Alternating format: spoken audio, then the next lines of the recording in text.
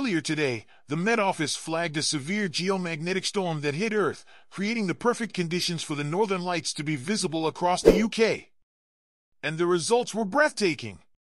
Pictures shared on social media show the skies glowing with amazing shades of green and purple, covering large parts of the country, including Tyne and Wear, Cumbria, Yorkshire, Nottinghamshire, Buckinghamshire, and even as far as West Sussex and Devon.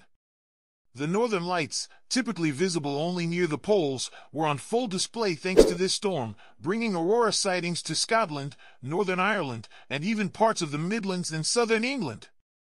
The Met Office had earlier advised people to look north and, sure enough, many were treated to a spectacular show. But how does this all work? Auroras occur when charged particles from the sun collide with gases in Earth's atmosphere near the magnetic poles. As they hit, light is emitted, creating the colorful displays we see.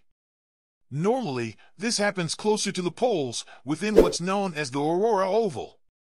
But during a strong geomagnetic storm, like the one we just experienced, the aurora oval expands, which is why so many in the UK were able to witness it tonight. This isn't the first time the UK has been treated to the northern lights recently. Back in August, the lights were visible as far south as Cornwall, and in May, the phenomenon lit up a large part of the country. But tonight's show? Absolutely one for the history books. What's causing this uptick in auroras? Well, we're currently heading into a solar maximum, the period of peak solar activity in the sun's 11-year cycle. As the sun becomes more active, solar flares and coronal mass ejections, CME, bursts of charged particles, head towards Earth, creating these stunning light shows. And while these geomagnetic storms can lead to breathtaking displays, they can also be dangerous. Dr. Amore Elst, a geomagnetic researcher, explains that these storms can disrupt power grids, satellites, and even cause internet outages.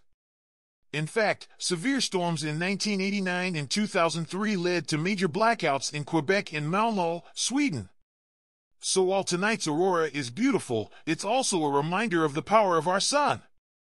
But here's the good news, you don't need to miss out on future displays. The Met Office advises using a decent camera to capture these stunning events, even when they aren't visible to the naked eye. With long exposure settings, you can pick up on the light's vibrant colors and capture moments that might otherwise slip by unnoticed. And as the solar maximum nears, we can expect even more auroras lighting up the sky in the coming months.